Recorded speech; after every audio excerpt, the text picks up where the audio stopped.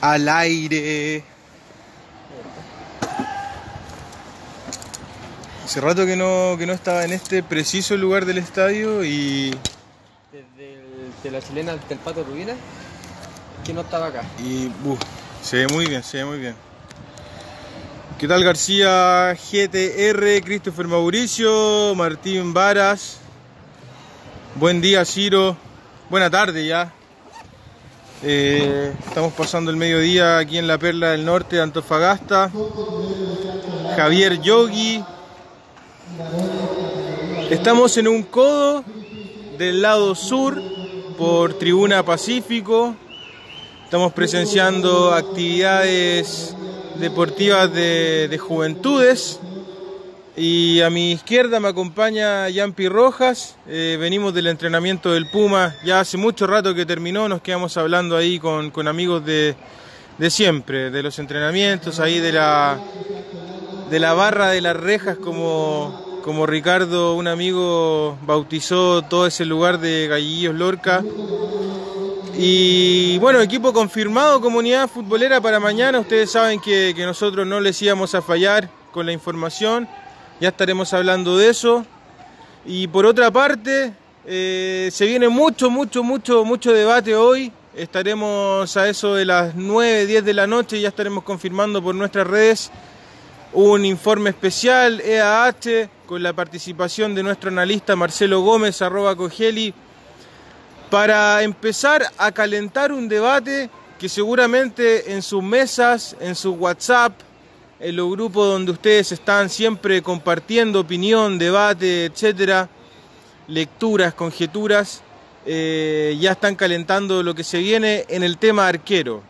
Se ha habilitado a Paulo Garcés, que se encuentra lesionado, pero no deja de ser un tema, un tópico para que nosotros lo profundicemos más ante la competencia que se viene, ante todo este clima un poco mediático que ha orquestado el mismo arquero Paulo Garcés por sus declaraciones en la prensa y por toda la información que a esta última hora nos viene cayendo desde Santiago. No sé si ustedes leyeron una nota de CNN, yo la compartí, Marcelo Cheloi que les habla, por mi cuenta de Twitter.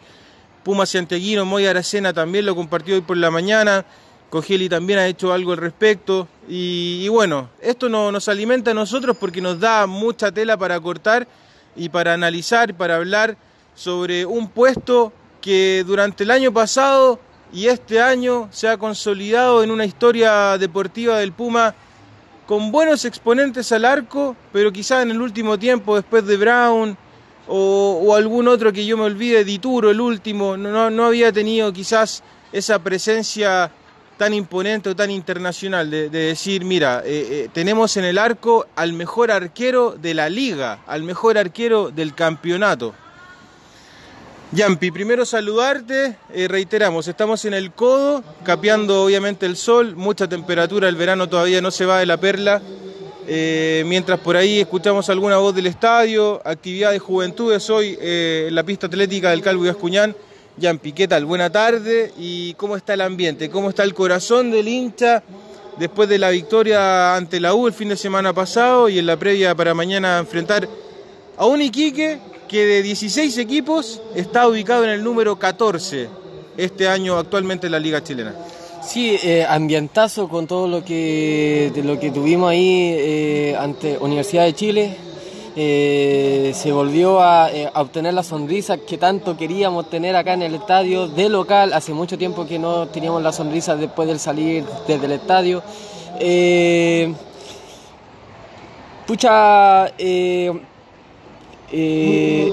Ante el partido estamos expectantes. Todos queremos traernos de los 3 puntos. Recordar que no hay hinchadas pisitas allá en Iquique, así que si van a ir que con una ropita encima de las camisetas para que no lo puten tanto. Bueno, hablando de eso, y te agradezco que lo hayas tocado tú, ¿tienes información de algún hincha que esté viajando a esta hora a Iquique, sí, que vaya mañana y que ya esté obviamente acomodado a la situación? No habrá galería visitante, pero sí habrá venta de entradas para quienes quieran asistir. En este caso no hay un filtro específico para los hinchas de Antofagasta. Sí, hay varios que van que por la suya, que van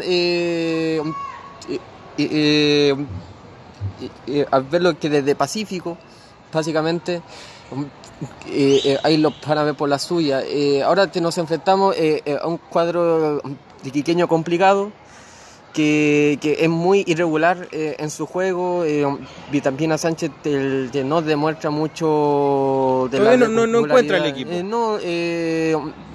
Que no hay unas lecturas de juego bien analizadas de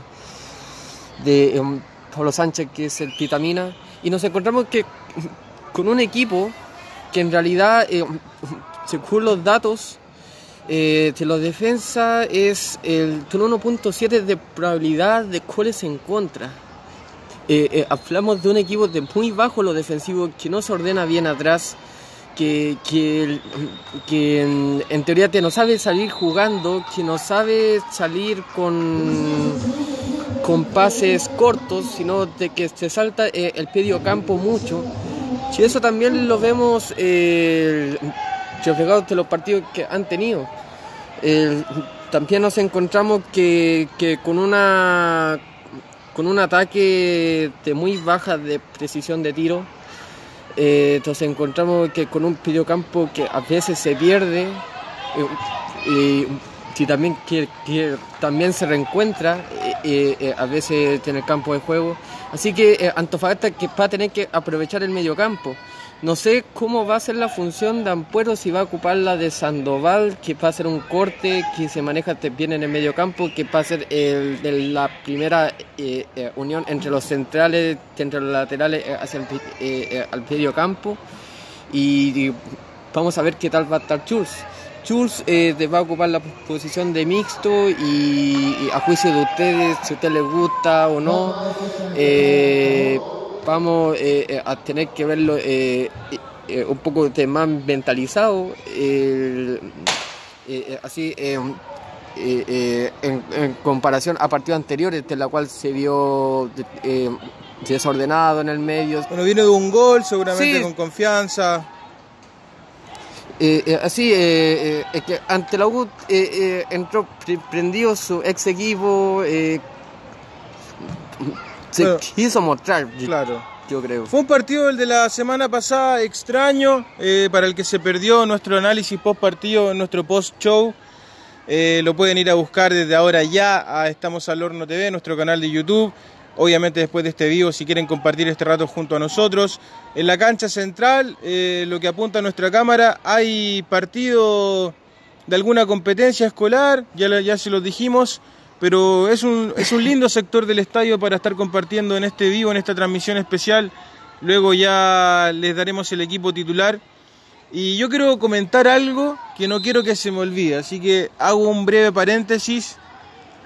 Opinión personal. Yo sé, JeanPi, que tú vas a ese lado. Voy a hacer un zoom a todo lo que es Galería Norte, donde está el corazón del Puma fecha a fecha, donde está las facciones de la barra, los Pumas con bronca, los pumaníacos, la Norte, la 42, no sé si me escapa alguna. El pumaníaco, la Norte, la 42, los la Pumas, Diagonal. La Diagonal. Bueno, saludos a todos los cabros que hacen el aguante, a toda la familia que viene.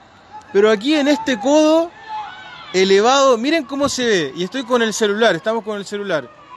Yo sueño, realmente sueño, y lo digo como opinión personal. No tengo idea de que si se puede hacer, si es que a ustedes les gustaría hacerlo, la gente que viene a la barra. Pero a mí me encantaría que un día la barra esté ubicada acá, bien portada como siempre. Primero porque se ve excelente. Y segundo, porque como barra está a alguna altura donde se podría aprovechar más el espacio. Es decir, en Galería Norte el relieve empieza a descender en el estadio. Se nota, ¿cierto?, que hay como una bajada ahí, de derecha a izquierda. Y acá nosotros estamos en altura, es decir, que todo lo que se pueda cantar, todo lo que se pueda gritar, todo lo que se pueda mostrar, me parece muy interesante.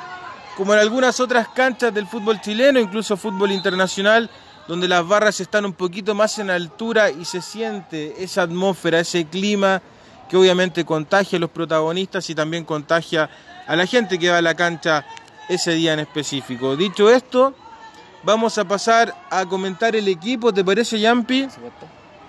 Hoy vimos un entrenamiento de balón detenido, obviamente ejercicios de calentamiento, y en el balón detenido ya estaremos hablando de esto, pero la información que tenemos hoy, en base a lo observado, en base a lo visto durante la semana, anoten, apunten, saquen papel, saquen lápiz, o si quieren lo guardan en su cabeza.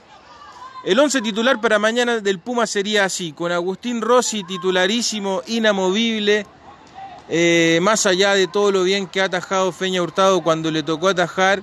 Agustín Rossi fecha a fecha no solamente está demostrando la capacidad que tiene, sino que también está transformándose, si es que no es el mejor extranjero jugando hoy en Liga, es el mejor arquero, da lo mismo nacionalidad, es el mejor arquero hoy por hoy del fútbol chileno.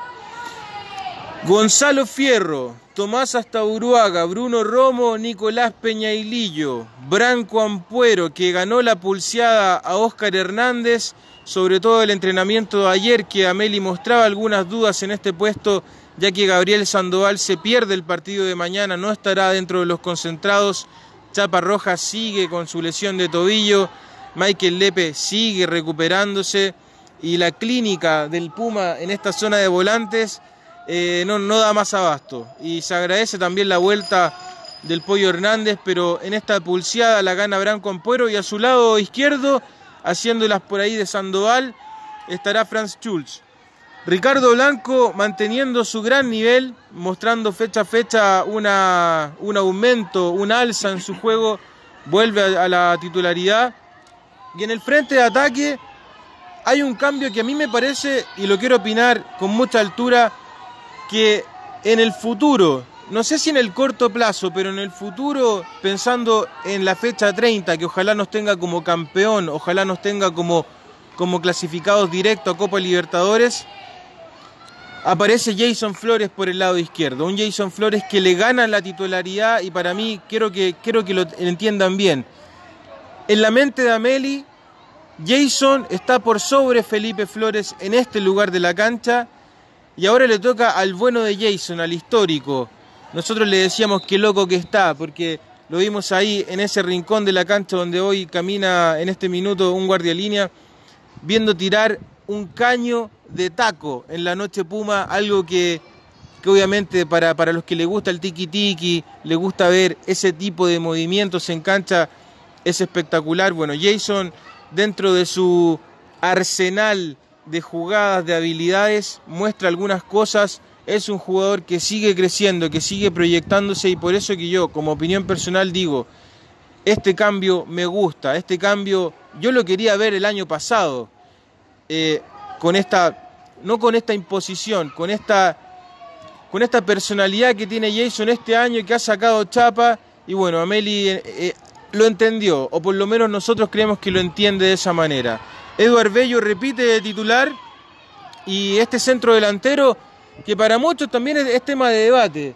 A algunos les gusta Balboa, a algunos les gusta Tobías, pero más allá de gustos personales, más allá de cuando nosotros nos vestimos de técnico y jugamos un poco con quién nos gustaría que saliera el 11 titular del Puma, ambos son jugadores del equipo, ambos se le debe aplaudir, ambos se le debe putear en caso de que se manden algún error o algo parecido, pero la pulseada también esta nueva semana la gana Adrián Balboa, que viene de un partidazo, su mejor partido con la camiseta del Puma la fecha pasada frente a la U, marcó de penal, estuvo muy activo, provocó el penal que le pudo dar la oportunidad de convertir, y fue, no sé si partícipe de todas las jugadas de peligro, pero sí estuvo en muchos ataques con remates directos al arco de la U.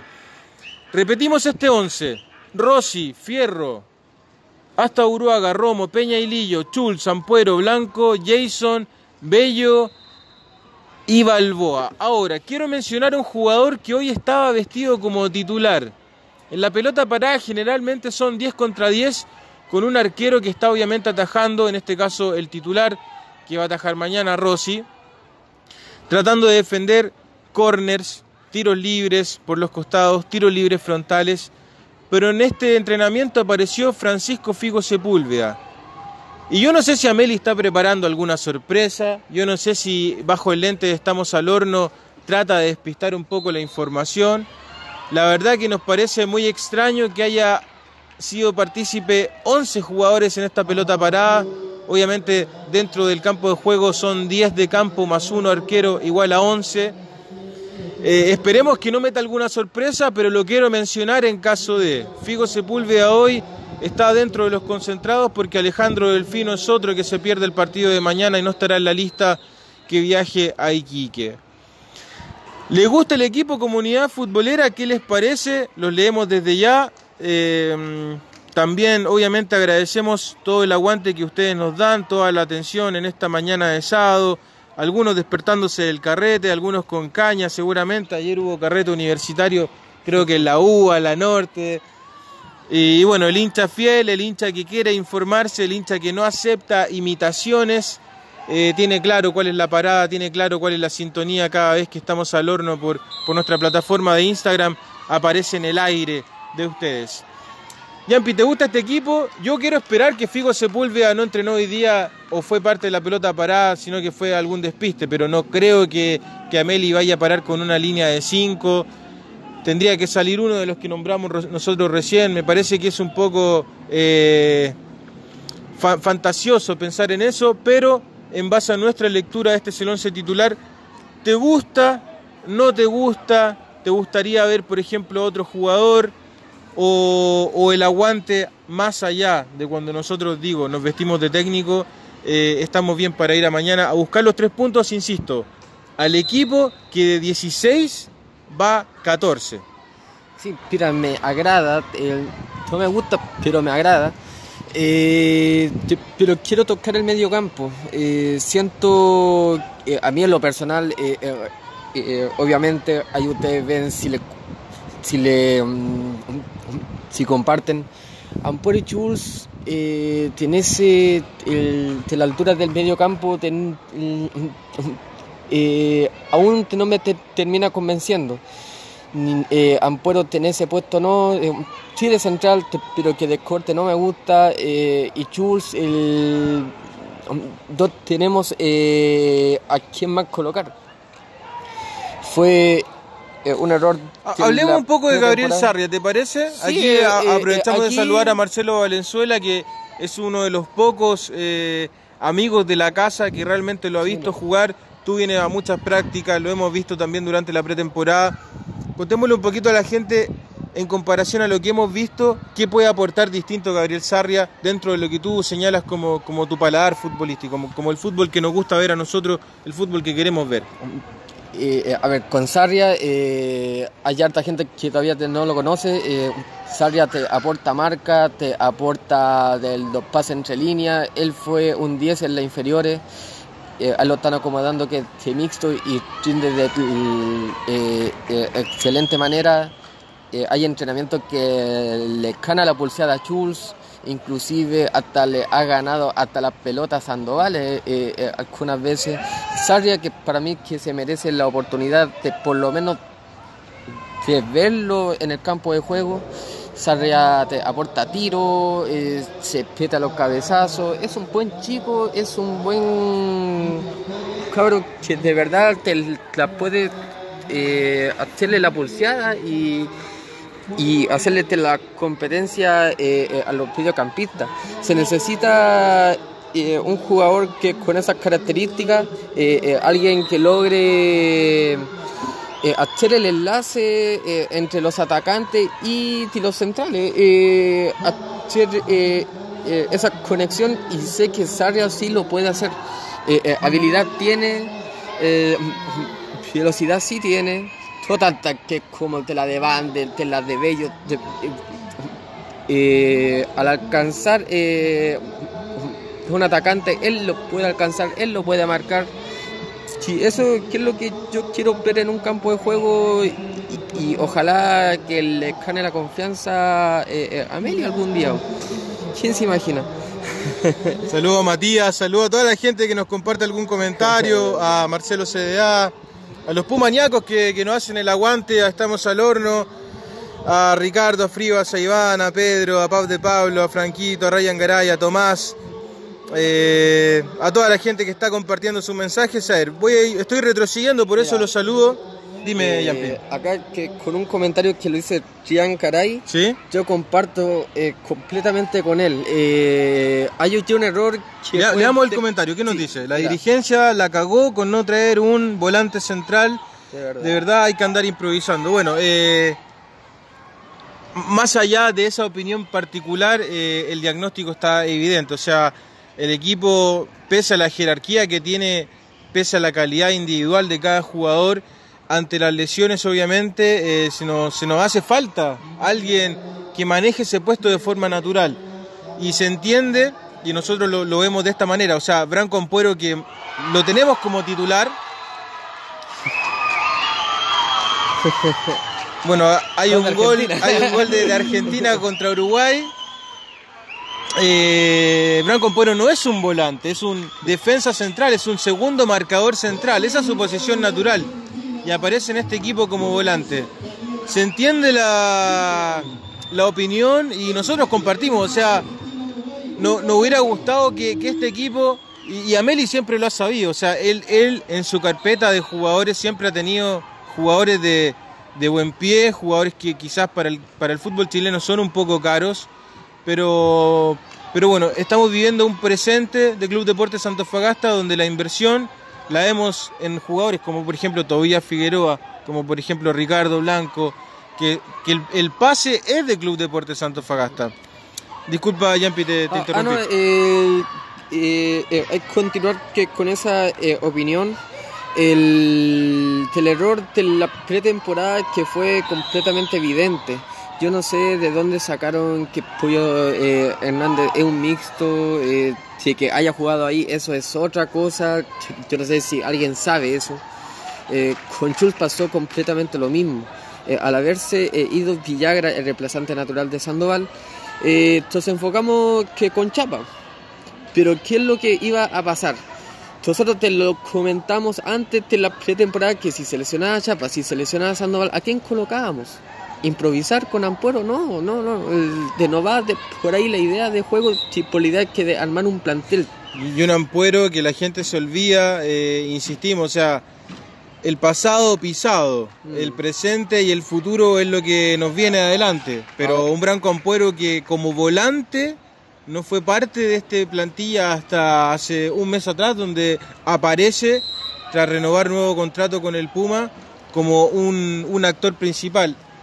Hasta ese momento, actor solamente de reparto, incluso hasta un extra, si se puede denominar en un punto de vista de lo fílmico, de lo cineasta, para catalogarle una importancia dentro de este plantel. Ahora, que no le echemos la culpa a los jugadores. Acá el responsable total es el técnico, obviamente, sí, el director de orquesta, el chofer del autobús, sí, el comandante del barco. Por supuesto que sí. Si alguien que ahí tuvo que poner las reglas del juego, en traer un contención que nació contención y que va a morir contención, él la tuvo que haberla puesto. El gerente también tenía que haber sabido que Schulz no jugó, no nació de mixto, que el Pollo Hernández que tampoco que nació de mixto.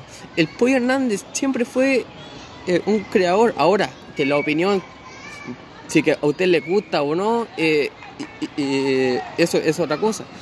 Pero aquí hay que ser un poco más responsable en cómo cubrir los puestos.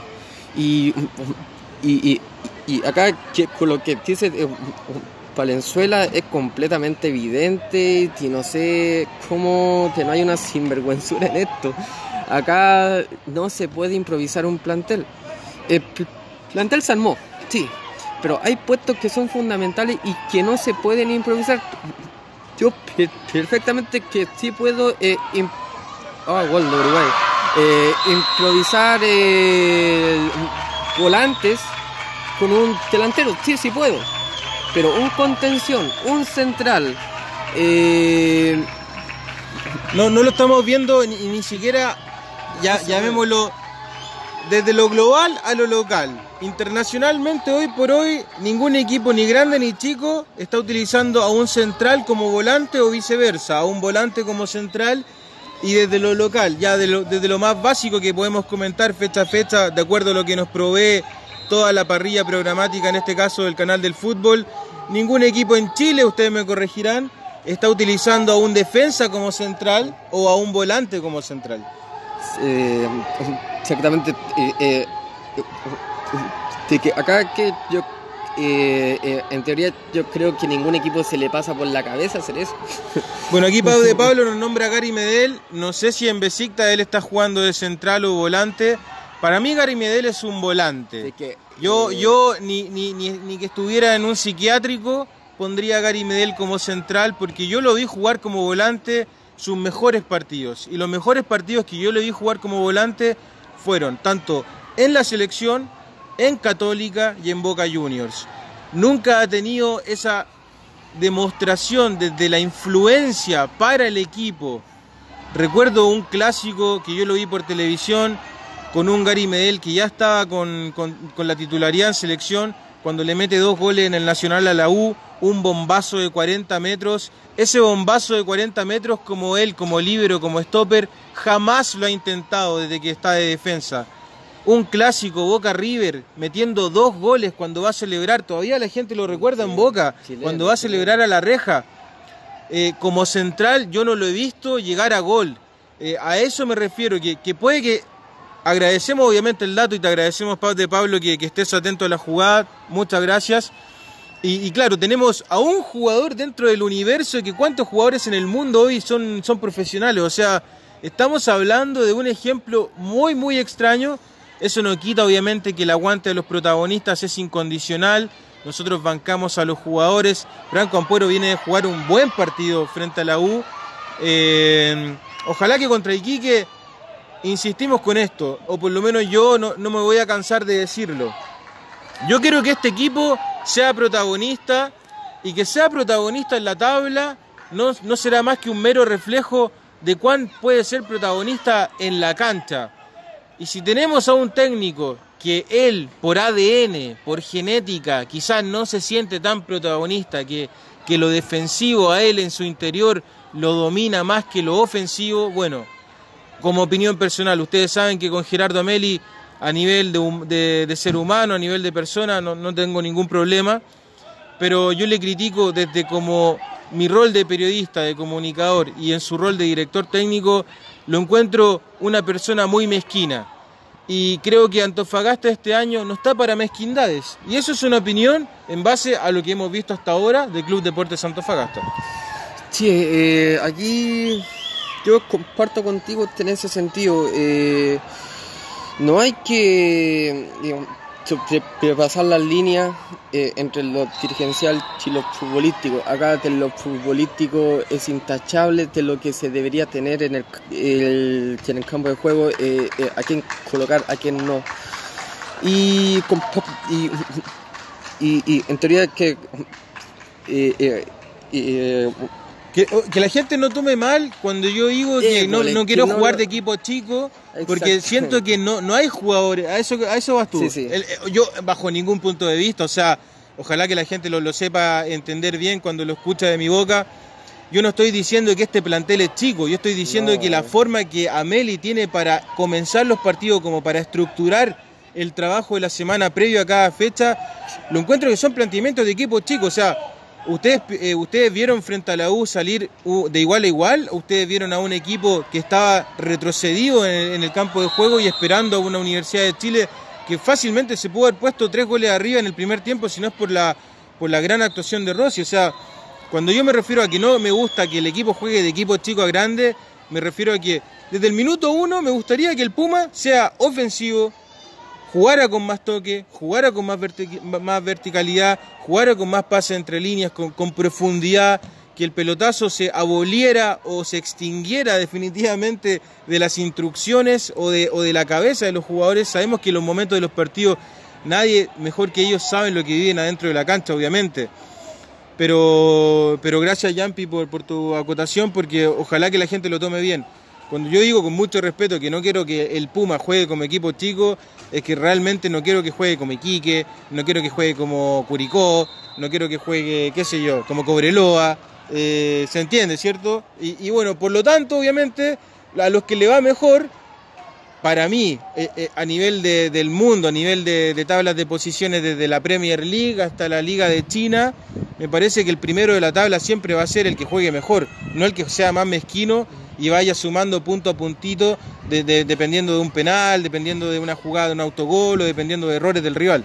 Exactamente, aquí se tiene que cambiar la mentalidad, se armó un plantel de equipo grande, hay que decirlo. Y nosotros también estamos en eso, o sea, nosotros tenemos ese pensamiento de equipo grande. Exactamente, y acá que lo que tú destacabas y que no tenemos que estar esperando su tiro libre, su penal, el error del rival. Aquí los errores aquí las cosas te las tenemos que hacer nosotros. Acá el protagonista es Antofagasta y es lo que se debería hacer siempre. Aquí de la mentalidad que se tiene que cambiar completamente, de nosotros jugar el partido, de nosotros hacer figura al arquero rival.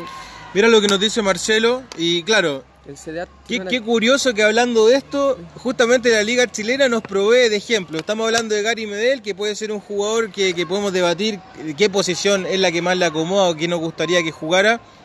Y él nos comenta, la Unión Española va punteando el campeonato y va primero, jugando como equipo chico. Y es una realidad, o sea, en el fútbol chileno no se destacan entrenadores que tengan esa visión, pero curiosamente equipos muy mezquinos están arriba. Ahora lo de Unión Española me parece que es algo del momento. No sería normal que un equipo realmente jugando así, tampoco tiene tan buenos jugadores o no mejor que el Club Deportes de Antofagasta, esté liderando un campeonato que realmente tiene muy buenos equipos en relación a lo que pueden armar ofensivamente. Sí, prácticamente no le han sabido jugar.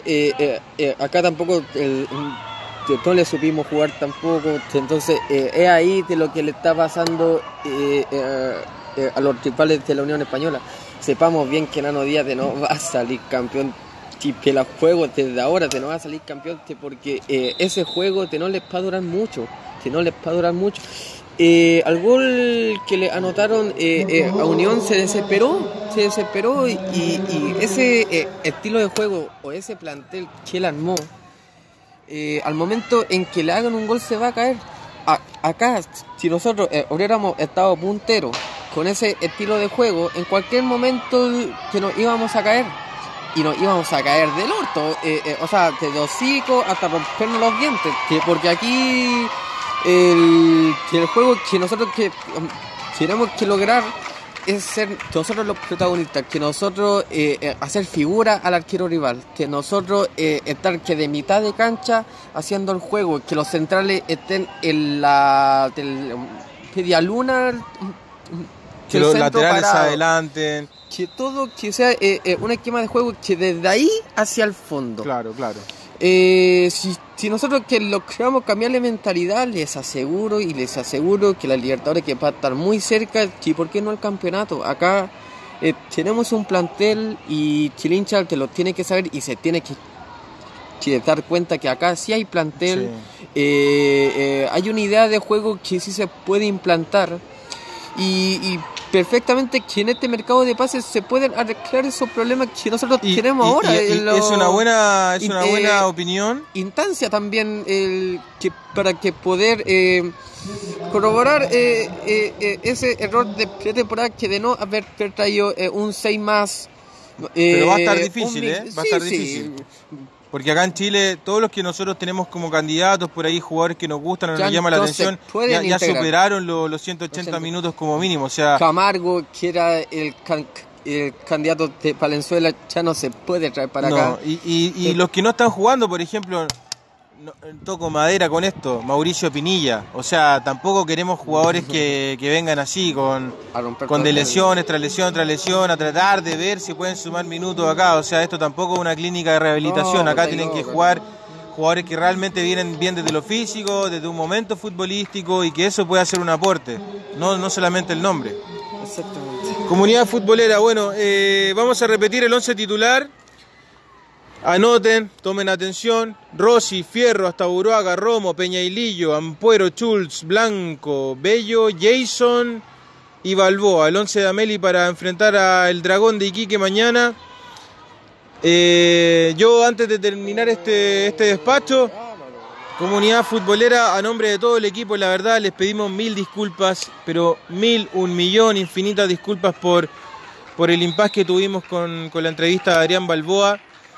La plataforma de Instagram nos jugó una mala pasada, no se pudo compartir, en este caso la entrevista, no se alojó en la plataforma, por ende no la pudimos tampoco descargar nosotros, no me dio la opción en ese rato de poder descargar la entrevista para guardarla en el celular, así que agradecemos a toda la gente que se enganchó o toda la entrevista, o aunque sea un minuto de la entrevista, porque superamos los 450 vistos en ese ratito de 40-45 minutos que duró la entrevista, así que fue un récord en realidad de sintonía para nosotros.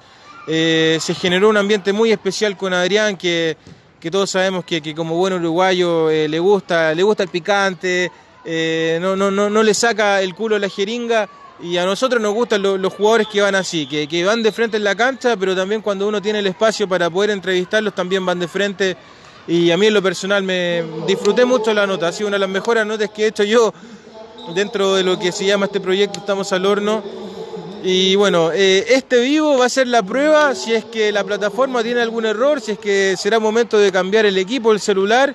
Así que ojalá cruzamos todo desde ya, ustedes también, que nos puedan mandar energía positiva para que este vivo se aloje y podamos dilucidar qué pasó ese día.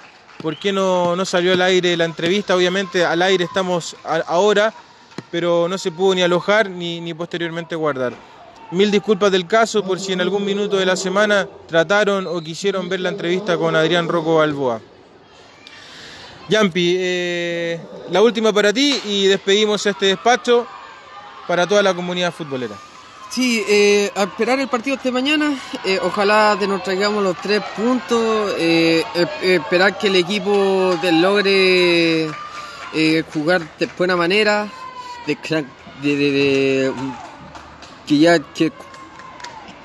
un estilo ya listo, que los puntos bajos que suban y por qué no aumentar los puntos de la tabla. Ya estamos en una... la idea es ganar a los que están más sí, abajo nuestro, eso indica que sí, que hay una superioridad y ojalá eso se pueda transportar a la cancha. Sí, por supuesto que sí, y eso, ansioso, ya entró la ansiedad, esperar que Balboa siga que con sus goles, esperar que Bello que logre que Ricky White siga en su alza, que Jason que Rossi no sea figura, por supuesto, o sea, que sí, sea que ataje obviamente lo que le toca atajar, pero que no sea la figura del partido porque nos pelotearon los 90 minutos, y que Jason Flores se repita el plato que como que fue de la otra vez Antiquicaya, que lo recuerden allá, que aparezca el Jason contra el flu, exactamente. Sí, eso es comunidad futbolera. Yo ya de aquí me despido y a esperar con ansia nomás de los 3 puntos de mañana. Bueno, gracias JeanPi por todo el aguante, por la semana de trabajo, y nosotros comunidad futbolera, recuerden, estamos mostrando imágenes en vivo, hay un encuentro de juventudes, obviamente no sé si será internacional, vemos por ahí una bandita uruguaya, una bandera, vemos los colores de Uruguay acá en cancha con los colores de Argentina, por mientras la pista de atletismo está con sus competencias, me parece que 100 metros planos. Desde aquí de nuestra parte, obviamente, como siempre, el aguante incondicional a los protagonistas, son ellos los que ganan, empatan y pierden los partidos en la cancha, pero detrás viene un liderazgo del director técnico que les impone una forma y una manera de jugar. Nosotros siempre, con mucha altura, con mucho respeto, tratamos de llevarles la información y también la opinión que a nosotros nos parece el equipo, pero sin nunca hacerle ningún tipo de mufa o de tirarle ningún tipo de mala onda a los players, que realmente los adoramos como hinchas, como medio de comunicación, como prensa partidaria, entendemos que es el jugador, obviamente el actor principal, y en base a eso nosotros siempre estaremos con ellos. Ahora desearle lo mejor al equipo para mañana, que el viaje que impartirán en algunos minutos más sea de lo mejor, sea muy cómodo en ese bus cama parecido a los buses que transporta a los rockstar en las giras donde tienen que recorrer harto territorio en Estados Unidos, seguramente en Europa, como se ve en las películas, ese bus cama acondicionado para un primer equipo de plantel de fútbol profesional. Y bueno, mañana también estoy desde lo personal un poco ansioso. Siempre que juega el Puma, ya el fin de semana carece de importancia total hasta que comienza el partido y termina el partido del Puma. Los que están descansando, que se lo merecen obviamente, descansen, aprovechen la familia, a los amigos, a los que están con la caña, a los que se van a carretear también. Disfruten este fin de semana y mañana, bueno, nos encontraremos en el post-show. Y hoy en la noche la invitación es a juntarnos aquí en nuestro Instagram, nuestra plataforma estrella. Estaremos confirmando el horario, pero ya confirmamos al más importante, a Marcelo Gómez, @Cogeli, nuestro analista, para conversar sobre un tema, un tópico específico.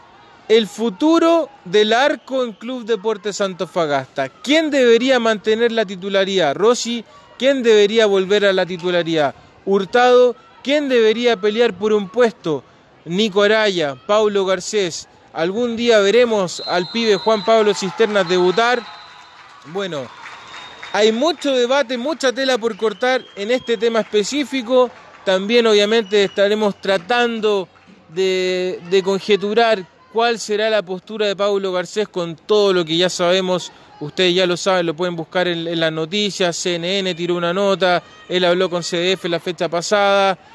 Bueno, todo eso nosotros no le escatimamos a nada, comunidad futbolera. Siempre vamos de frente a rostro descubierto y este es un temazo que seguramente a ustedes les importa mucho debatir. Y si lo quieren debatir junto a nosotros y compartir junto a nosotros hoy a la noche, bienvenido sea, la invitación es abierta. Y gracias también por la atención hoy día.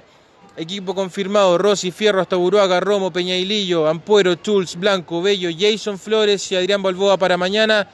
Ojalá que lo que vimos hoy, si quieren vuelvan a repetir este vivo, ojalá que quede anclado. Figo Sepúlveda, ojalá no haya sido una artimaña de Meli para hacernos dudar, pero nos mantenemos firmes. Cualquier otra cosa que podamos resolver durante el día de hoy, obviamente lo estaremos compartiendo. Y bueno, despedirnos aquí desde el Calvo y Bascuñán, desde Antofa, en vivo para toda la ciudad, para toda la perla. Bueno, ya no está tan pegando el sol, se nubló un poco, se cerró el día, pero sigue habiendo mucho calor para todo el resto de Chile y para toda la gente que nos ve afuera del país. A todos los internacionales que están siempre observando nuestros productos, les mandamos un abrazo de gol a la distancia y mañana nos vemos. Y hoy día a la noche también para hablar, los que quieran invitados para hablar del futuro del arco del Puma. Comunidad futbolera, gracias a ustedes, muchas gracias y los dejamos. Hasta la próxima y que tengan buena tarde. Chau, chau.